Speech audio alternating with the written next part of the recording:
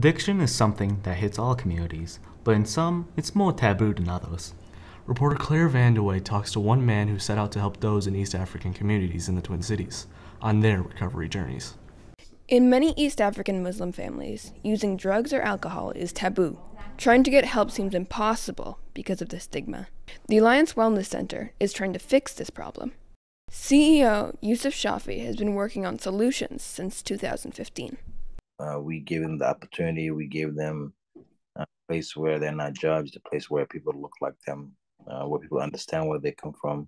The center currently has 36 clients. It provides a safe space to live, counseling, and new friendships.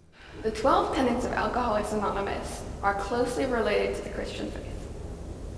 Yusuf Shafi and his team at the Alliance Wellness Center are working to make recovery more inclusive.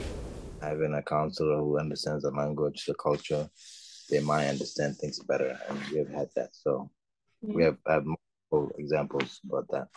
The center is building safe spaces for its members and engages community partners. Knowing the culture, language, and religion removes stigma and helps in the recovery process. For many, the center helps in ways other organizations can't. The center uses a few different paths, such as group therapy and individual sessions, to keep its members sober and working towards a better future. I think it feels good to be, helping people and for them to stay sober and to get married or have kids or go back to college or give back to the community.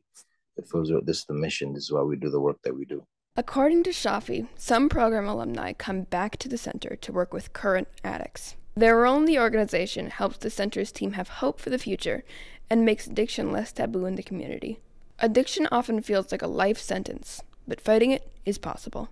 Shafi's message for those trying to get help? Recovery is possible and it's a beautiful thing, For 360 and Blue Cross, I'm Claire Vandewey.